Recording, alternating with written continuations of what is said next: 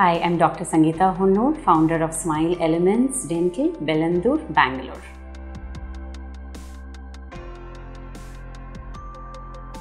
The coating that forms on the tongue is, there are different kinds. It can be a white plaque, what forms on the teeth that we all brush the first thing in the morning when you brush your teeth and brush your tongue, most of the coating that comes off. So that's regular plaque and bacteria that are there.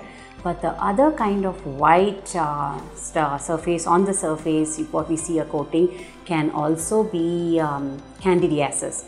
Candida, the fungi which causes candidiasis or oral thrush, what it's commonly known as, is a thick white patch that forms especially on the tongue and the mucosa of the mouth there, which you can rub off, but you do see a bleeding area underneath that. That is candidiasis, and it is a fungal infection. So normally everybody has candida in their mouth, but the candida overtakes and actually causes a fungal infection. Where it shows as an infection is when your immunity to fight that fungi is low.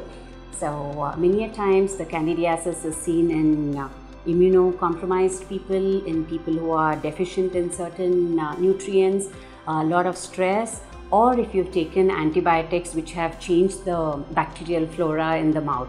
So any one of these, or a combination of a couple of these conditions, that lead to oral thrush or candidiasis.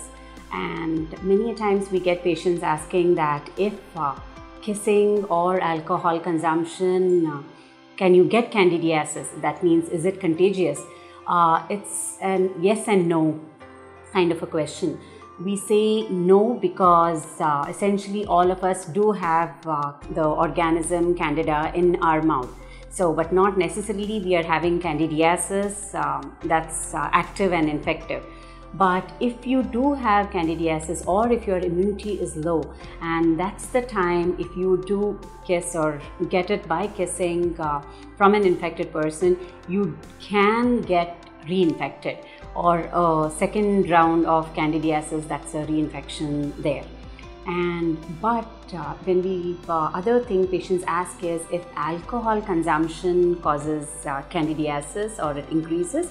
It doesn't by itself cause candidiasis, but if you are suffering from candidiasis and consumption of alcohol, when you consume alcohol, your liver actually converts it into acetaldehyde and ethanol.